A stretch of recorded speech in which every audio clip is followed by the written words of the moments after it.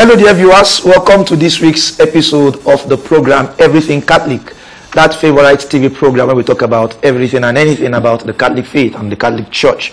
We continue today our discussion on the Sacrament of Matrimony, and today we'll be dealing specifically with marriage impediments. My name is Father Silvanus Ame, and I welcome you to the program. As usual, I have with me in the studio Reverend Father Boniface Nebo.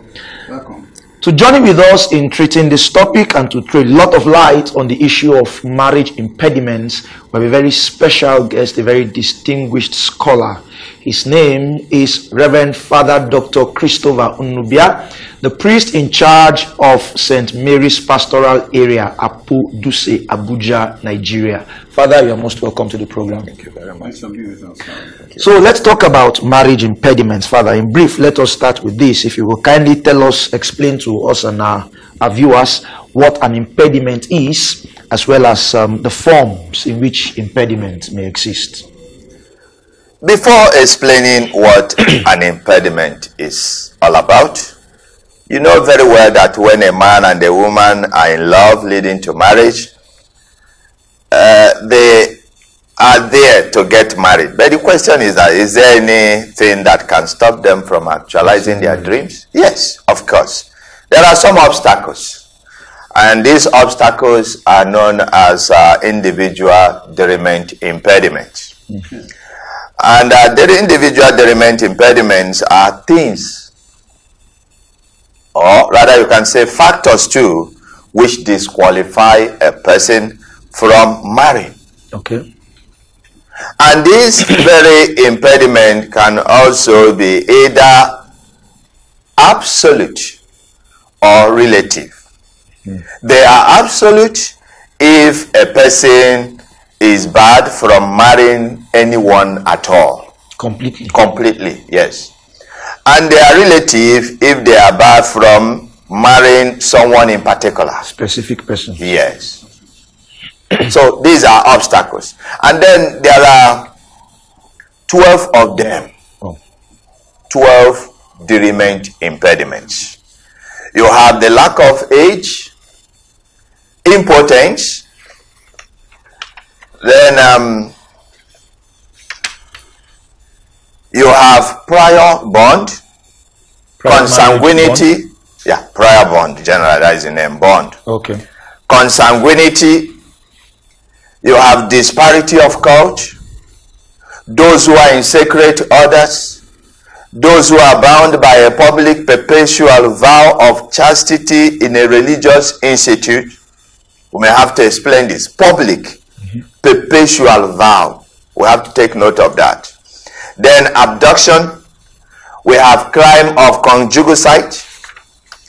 Then affinity, adoption, and public propriety. Okay. These are the forms. They are that in which impediments may exist. Yes. Now, you did mention something that impediments may bar someone from marrying. So does impediments, do they only prohibit marriages from taking place, or can they also affect already existing marriages? Yes. It can bar someone from marrying, and some people, for whatever reason, might even hide this impediment from their neighbor. And the marriage has been celebrated. It could be celebrated in the presence of even the bishop, even the Holy Father, the Pope, and with many priests gathered.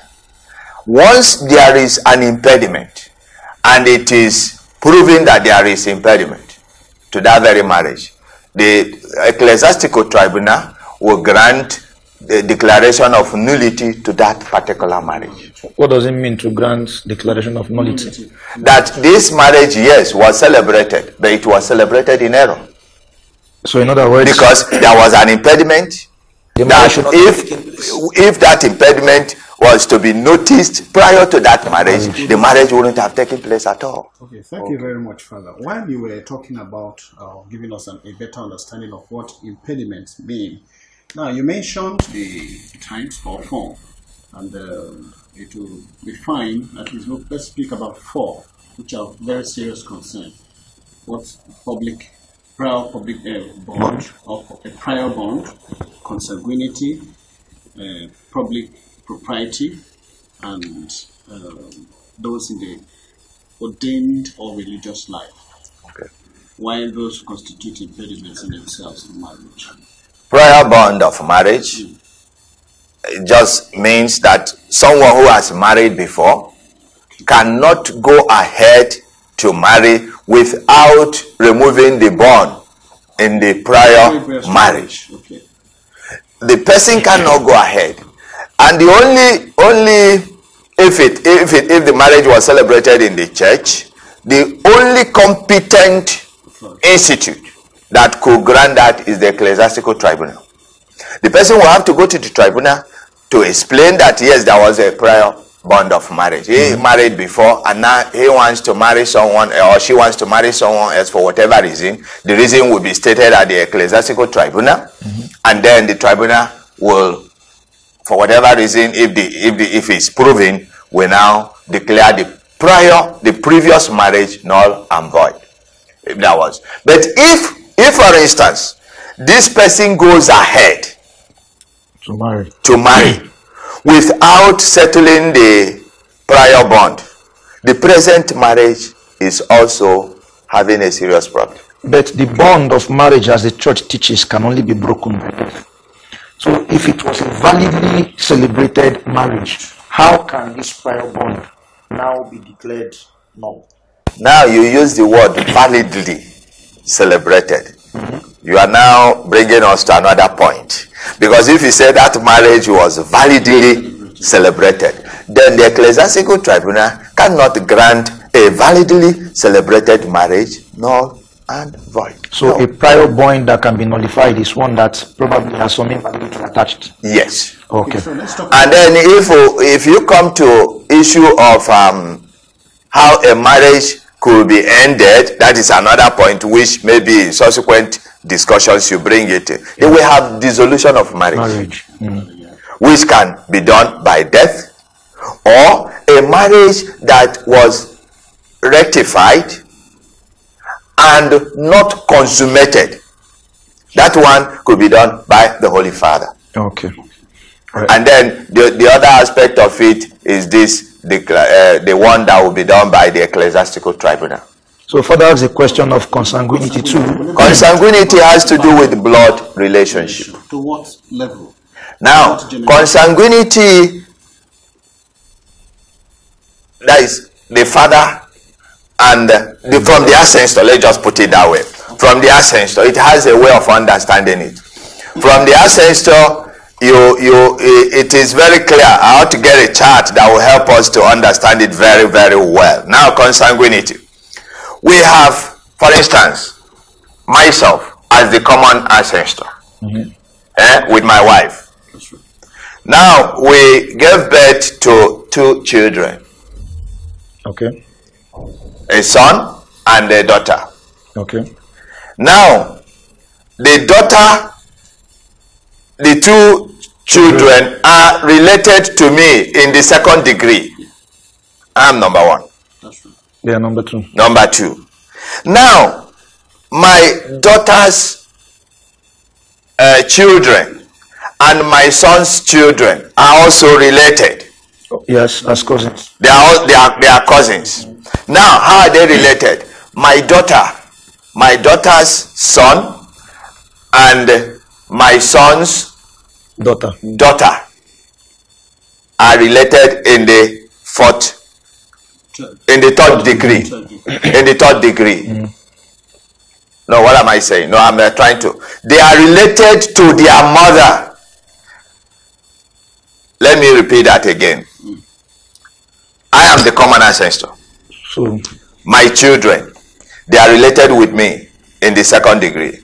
Now, their children, the daughter of my son is related to my own son in the 3rd degree. okay. Are you getting it? And then the son of my daughter is related to my son in the 3rd degree. Okay. Now, 2 of them, the cousins, are the 4th degree. Okay. And that is where it stops.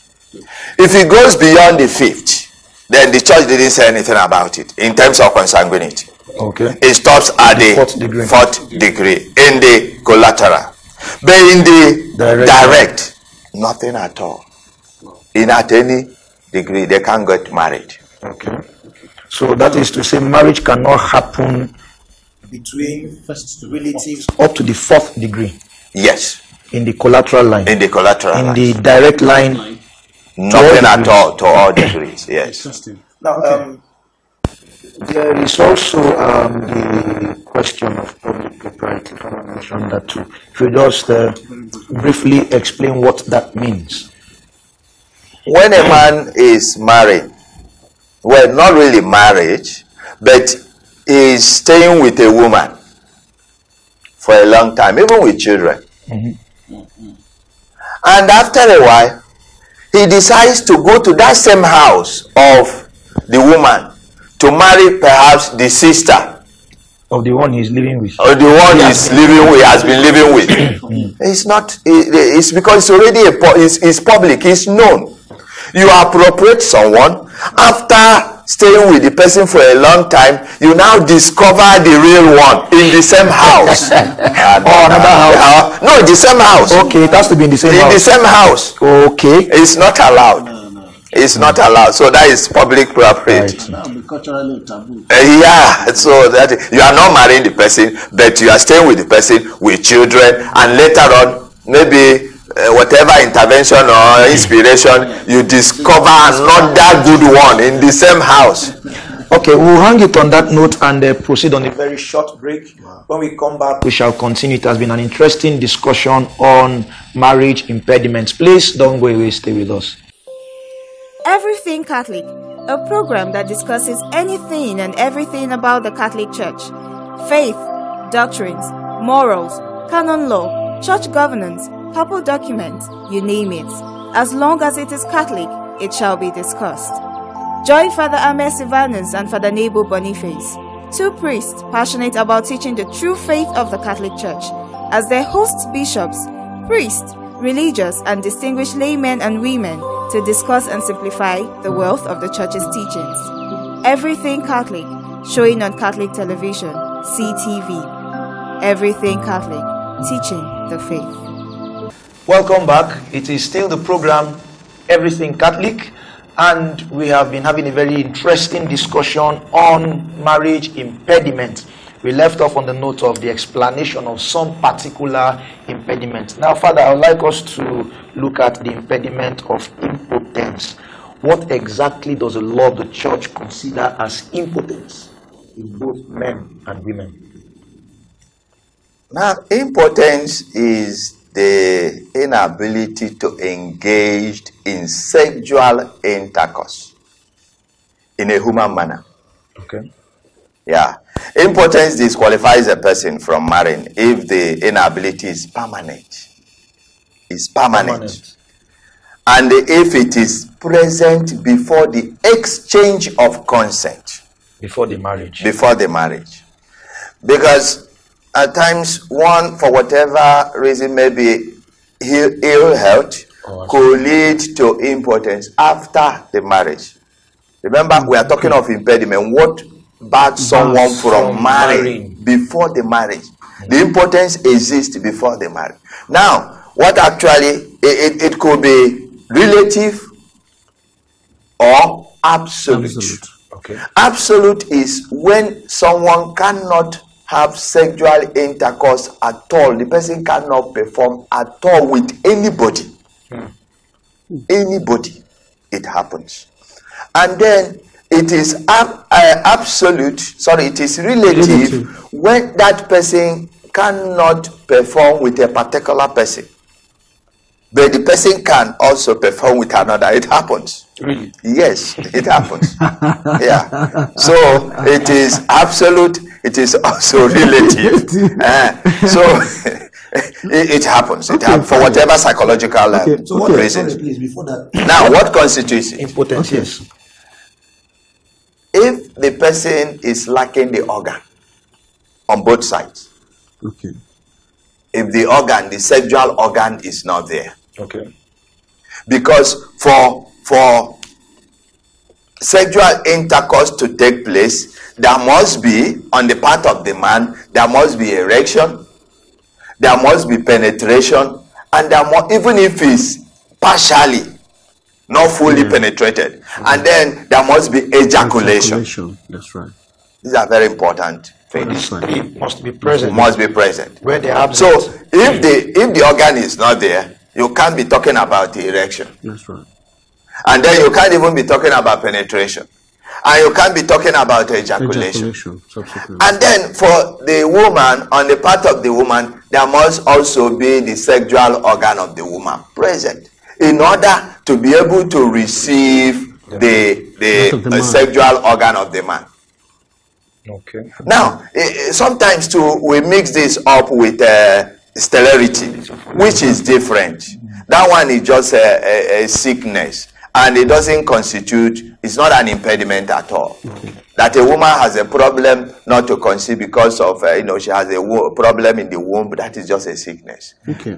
But it's not part of impediment. Okay. Thank you very much, Father. Now, with the impediment being things that can bar, a marriage from taking place, and impotence as one of such, are there possibilities where impediments can be waived when they are known prior to marriage?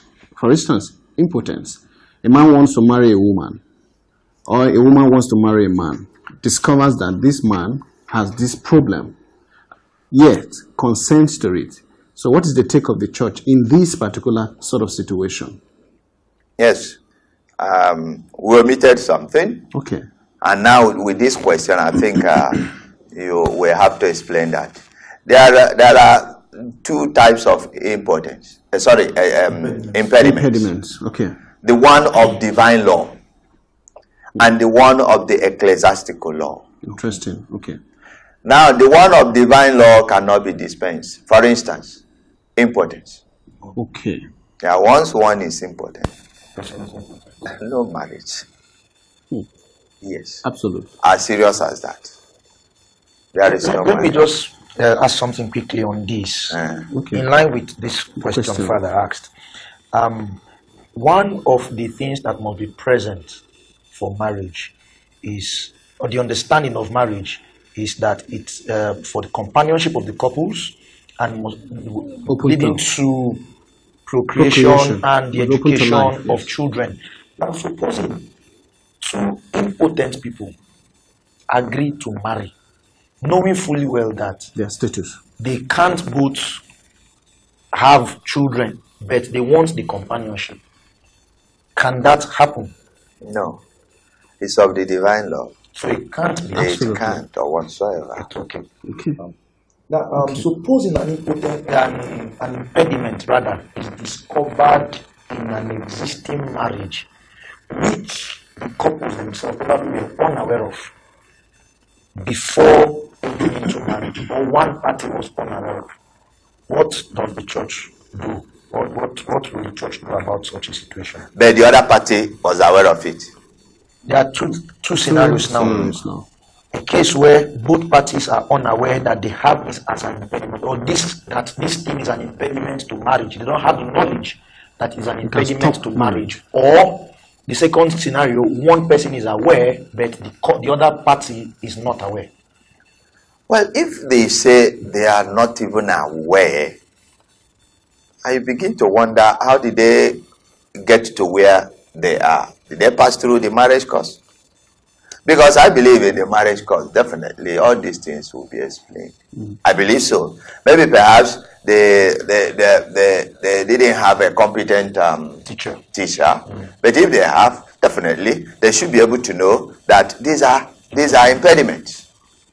And now, if for whatever reason one hid that from the other, and after the celebration of the marriage, the other party discovered. The person is not enough to just discover.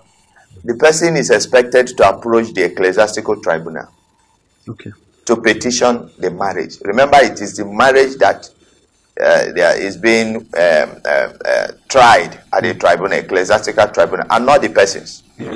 So you now petition the marriage by telling the tribunal, oh, I married this man or this woman, without knowing that this impediment was existing. But he was aware or she was aware, and then you have to prove it. Well, okay. All right. Thank you, Father. Now, by the provisions of Canon 78 rather, paragraph 2, if you look it up quickly, it talks about impediments whose dispensation is reserved only to the Apostolic See. I want to ask, what are these impediments and possibly who fall into this category? And again, maybe a two-in-one question. What would be the role of pastors, that is parish priests or their associate, in helping people get such dispensation? Of course, the bishop involved himself. Now, they are very clear there. Impediments from the sacred orders. Oh. Very clear. It's even stated there. It was stated earlier. Yeah. Okay. The impediment arising from sacred orders or from a public, a perpetual vow of chastity. Okay. A brief in a religious, a priest. Okay. A priest ordinarily is not supposed to marry. Yeah. And if for whatever reason he decides to leave the priesthood to get married, let's be specific, a Catholic priest. A Catholic priest, yeah, a Catholic priest. Is priest to marry? Yes, a Catholic priest. And then when we're even talking about Catholic priest, let us also know that the Latin rite, because the one of the Eastern churches also married. Yes. So the Catholic priest of the Latin rite. Yeah. Though in the Eastern churches, they have option not to marry or to marry. Now, if for instance a priest, for whatever reason after ordination, wants to leave the priesthood and to get married to someone, he has to. There is a procedure, and it is only the Apostolic See that grants that. The Apostolic See is to dispense him from the sacred order. Okay. So very quickly, the role of the parish priest and the bishop in all of this. The bishop is just to tidy up whatever the documents and then sent to the Apostolic See. Okay. Thank you. Let me take us back a little. When you were giving the explanation on the impediments on consanguinity, you mentioned a number of times the direct line and the collateral line. I think it would be good if you explain very briefly which one is the direct line and which one is the collateral line. Yeah, the impediment of consanguinity. Relation by blood. I've already explained that direct has to do with the father, anything of the ancestor that flows through him up and down. That is in the direct line. Okay.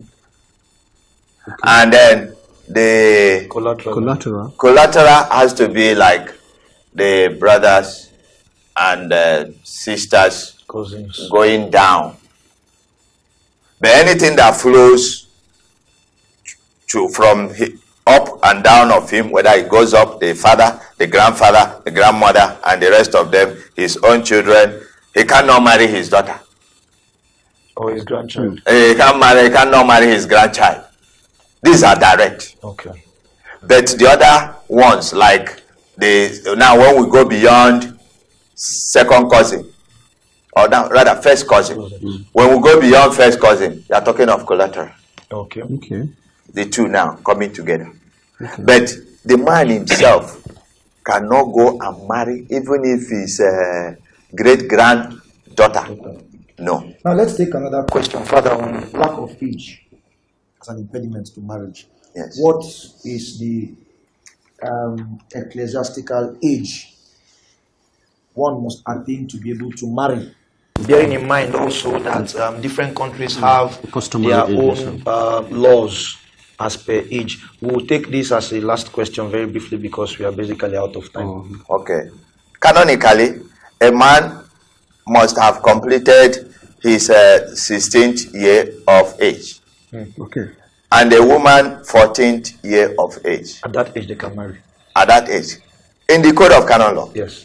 But the law also, in another paragraph, says that the Bishops' Conference can stipulate another year according to the culture of their locality, yes, but not below this age. Yes. You know, in Nigeria, for instance, it is 18 for both the girl and the boy. Okay. Once they have attained the age of 18, they are of age to marry in Nigeria. Okay. Beautiful. All right. Thank you very much, Father. That's the much we can take on the program today, Everything Catholic. It has been a very interesting discussion on marriage impediments, things that may prohibit or can prohibit people from entering into the union of marriage. Thank you very much, Father, Dr. Christopher Nnubia, for coming on the program today. We thank you for sharing knowledge with us and with our guests. Please do keep a date with us next week, and do not forget to follow us on our social media handles as you see displayed on your screen right now. We are also open for sponsorship to help us keep this program on air. Thank you and God bless you. See you next week.